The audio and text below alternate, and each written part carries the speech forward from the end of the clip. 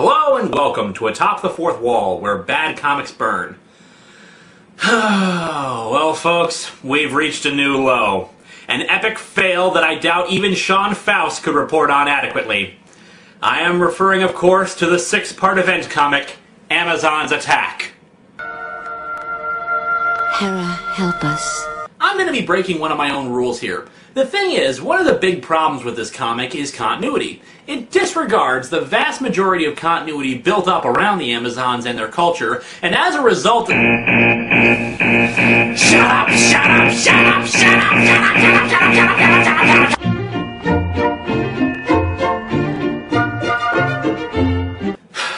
So anyway, because continuity plays such a big part in this, I decided that before we get to the comic itself, I need to talk about Wonder Woman, the Amazons, and the events leading up to Amazon's attack. She's the most recognizable superheroine throughout the world, Wonder Woman. Now, in popular culture, when people think Wonder Woman, they think this.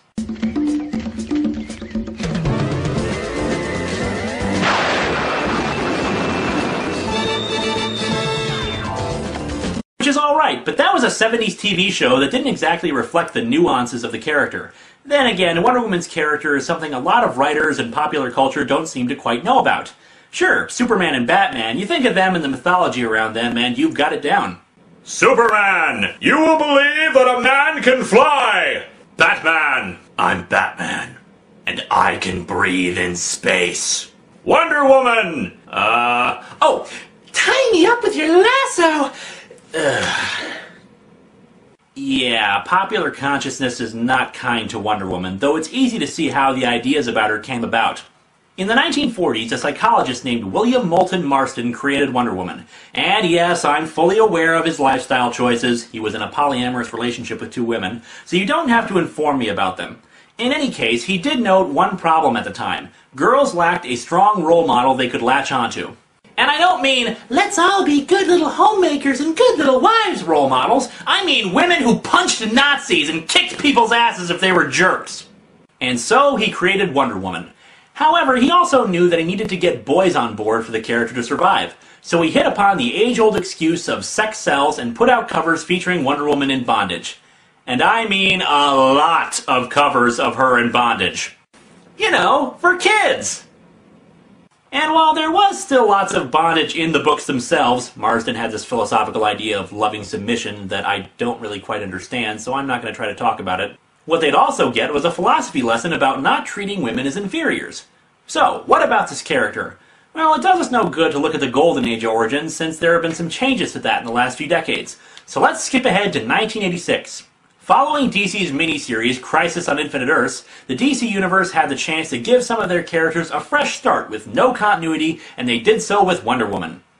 Drawing once more upon Greek mythology like Marsden had done, it was shown that a group of Greek goddesses realized that someday people were going to stop worshipping them, so they should create a new race of humans who could always spread their ideals and beliefs. They decided to take the souls of women who died tragically, particularly at the hands of ignorant or hateful men, and gave them new life, thus creating the Amazons, meant to be better than the rest of humanity, who are selfish dicks. Better culture. Yeah, I'm already endearing myself to the better culture already, I can see that. Jokes aside, and long story short, too late, the Amazons make a serious mistake, and, as punishment, Athena, goddess of wisdom, sends them to the island of Themyscira to live forever and guard an unspeakable evil. What evil is this? It's... unspeakable! Yeah, I have no clue. I really should actually read the stories. As symbols of their former lives, they're also given Vam braces to wear. You know, the bracelets. So everything's all hunky-dory for them for a while, but then Hippolyta, the queen of the Amazons, decides that she wants a daughter. As such, she fashions a baby girl out of clay and prays to the gods to grant her life. Thus Diana, aka the future Wonder Woman, is born. There you have it, folks. No metal plates in their heads, no lame football uniforms and once-in-a-lifetime mixtures of chemicals, or magic coins with no backstory. Wonder Woman was made by the freaking gods!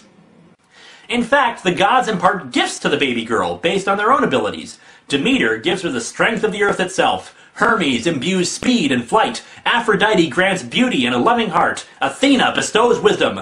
Artemis, the eye of a hunter, and unity with animals. Yeah, there's your freaking heart right there, Captain Planet.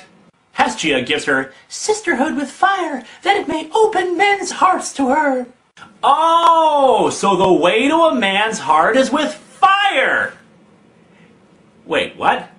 Well, okay, it's an overly dramatic way of saying it, but this is really the precursor to Wonder Woman's real iconography.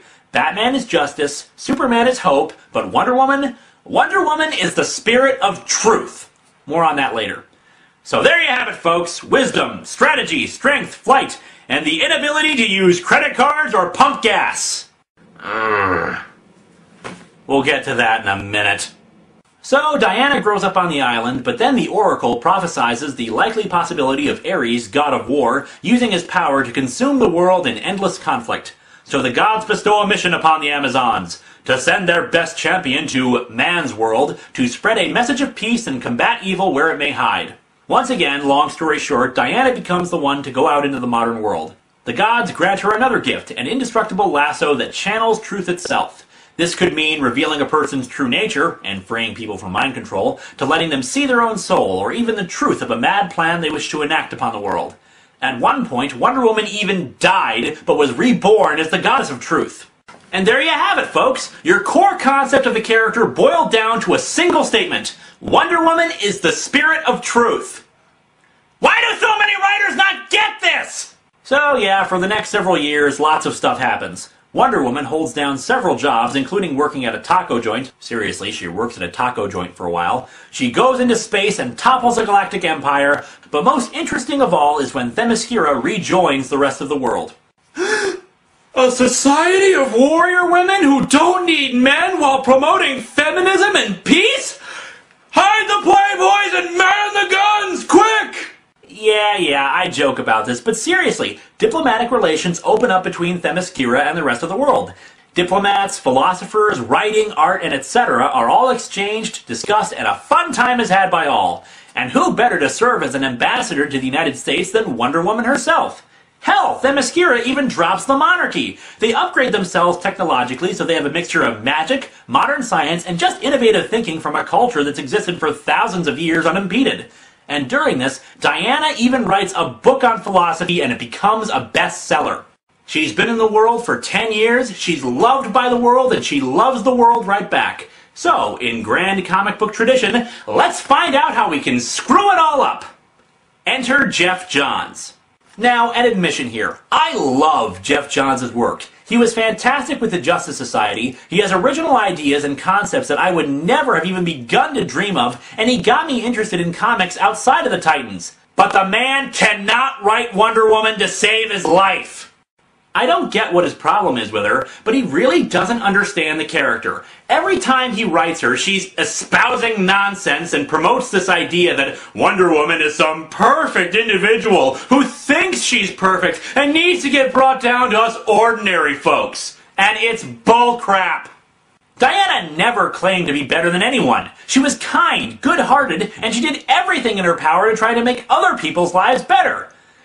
So anyway, the story in question. In 2005, Geoff Johns wrote a sequel series to Crisis on Infinite Earths called Infinite Crisis.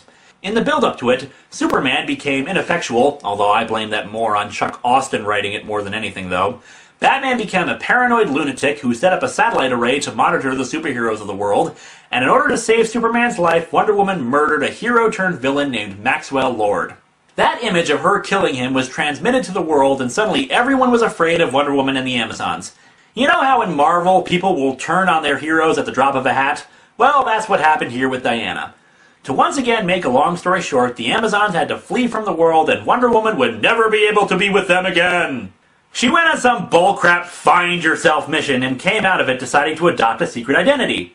And how did she decide to become a closer part of the world? What profession would she hold that would make her closer to the poor, ordinary human beings that apparently she didn't connect with? A secret agent in a tight white jumpsuit. Of course, it makes perfect sense. So yeah, DC started off the book and it made some waves. However, to make matters worse, they made the writer of the book Allen Heinberg, who's a good writer, but it takes him forever to write anything. And so the opening storyline for the book, a mere 5 issues, took over a year to finally be completed. And even then, the storyline wasn't completed in the main book. So out with Heinberg and in with famed author Jodi Picoult. She really didn't get Wonder Woman, writing her as someone who had just stepped off the boat to America. Wonder Woman couldn't pump gas, didn't know how to use a credit card, and basically was a complete moron. She wrote a freaking book! She was an ambassador for crying out loud! So here we are. The Amazons are gone, Wonder Woman has been set up as a complete dingbat in her own book, and DC wants to have another summer crossover event book with tie-ins, despite the fact that Infinite Crisis was barely over a year old.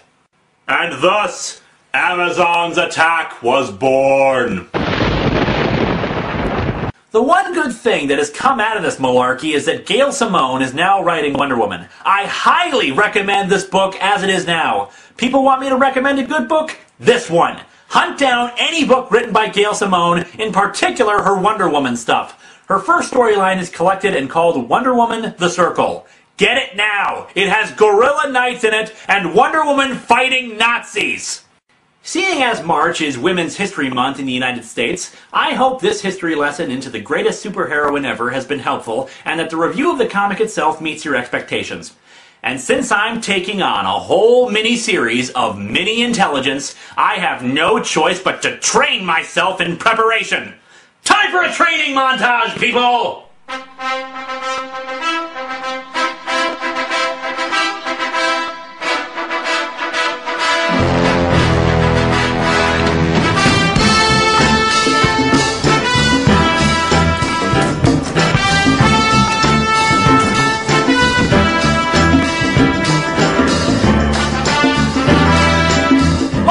Stop making up the same character over and over again!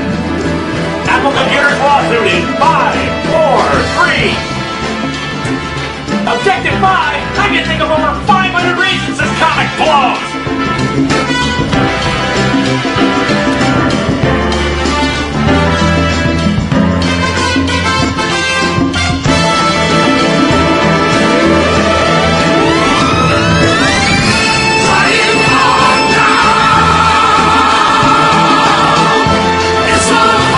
It's cold! This comic sucks! This comic sucks! This comic sucks! This comic sucks! All these comics suck!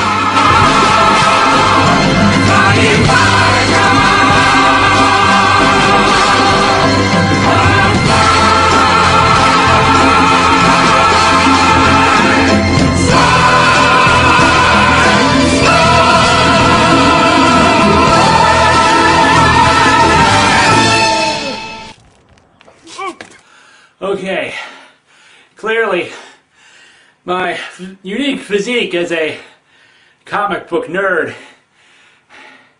does not lend itself well to Rocky Balboa training montages. But the good thing about being a geek, though, you get creative. Let's go. Take 2.